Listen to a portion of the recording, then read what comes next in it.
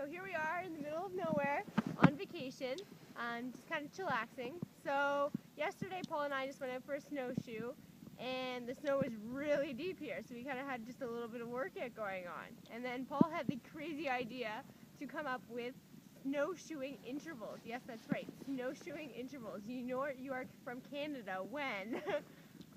So Paul's just going to get changed here into his snowshoes, and then he will just give you the rundown of what snowshoeing intervals will look like and the idea. So I'm out here and I'm going to give the snowshoe intervals a try. I was doing a little bit of it yesterday.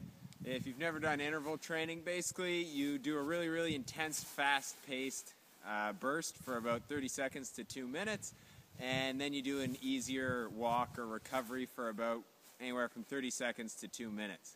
So in a second, I'm going to try a sprint here for about 30 seconds. I'm going to ballpark it and then walk back, and I'll probably repeat this about maybe 8 to 10 times for the workout. We'll see how rough I'm feeling after I do a few of these. The real important thing is you should get your heart rate really elevated high, and then it'll go back down low. And one of the great things about this is you can get a really quick workout in about 8 to 12 minutes, maybe 15 minutes. And if you're looking for weight loss or leaning down, it's a really great way to do your cardio. So I'll give this a try and hopefully not trip and fall.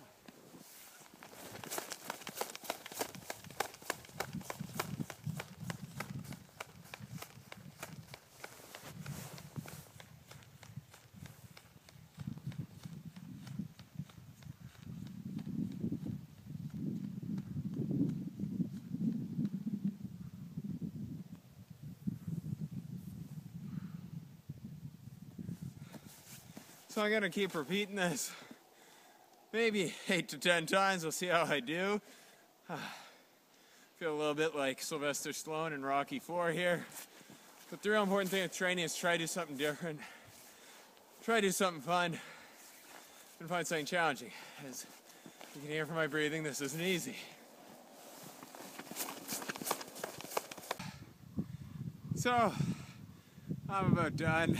I'm getting a little bit nauseous because my lactic acid levels are getting pretty high. I managed to get through about 3 of those. Apparently my 8 to 10 guess was a little bit ambitious. So there you go. Anyone who's looking to do it, if you get through 3, you're better than I am at this.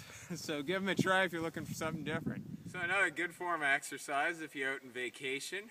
You can just get your minivan stuck into about a foot of snow and have to push it out for about 30 minutes. Even better, what you can do, what I did this weekend, get your van stuck 3 separate times so you can get lots of exercise in, and that should take care of you.